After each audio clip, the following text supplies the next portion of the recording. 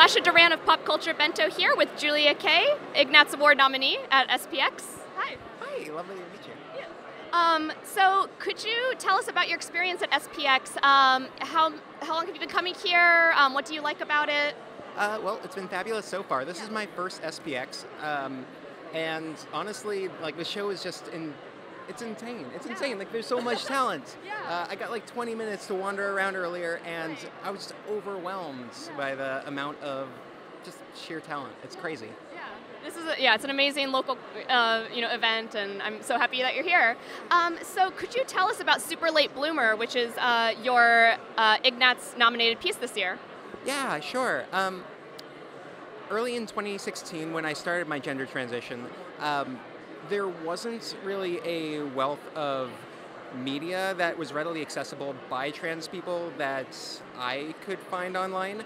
And because I didn't have any trans people in my life at the time, being new to the whole transition thing, I instead took all the experiences and emotions that I was going through and started chronicling them in my journal just for myself, with the intent of maybe sharing them with people online when I felt comfortable enough. And eventually I did, and now it's a book, and it's fabulous. Yes, I'm really excited to read it. I've been looking at your comics online on Twitter, and I'm just a huge fan.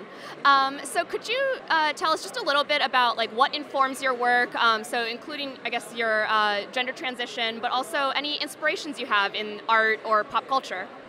Sure. Well, first off, I started in gag strips, and those are all very short, punchline-driven works. Very much inspired by like newspaper strips. They're like the entire collection is generally like 3-panel with what feels like it should be a punchline at the end, but instead you have like an emotional punch instead. What really inspired me, honestly, was a work by my friend Joey Allison Sayers. She's a fantastic trans cartoonist who put out an autobiographical work maybe 10 years back or so.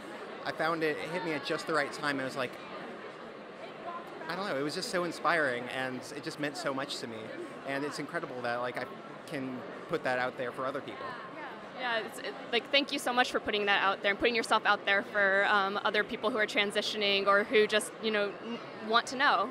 All right. Well, it was great getting to talk to you. Where can people find you online? Sure. I'm Up and Out Comic on Instagram, Twitter, Facebook, Tumblr, or just search Julia Kaye, Kaye. Great. Thank you so much for your time. Have a great SPX. Thanks.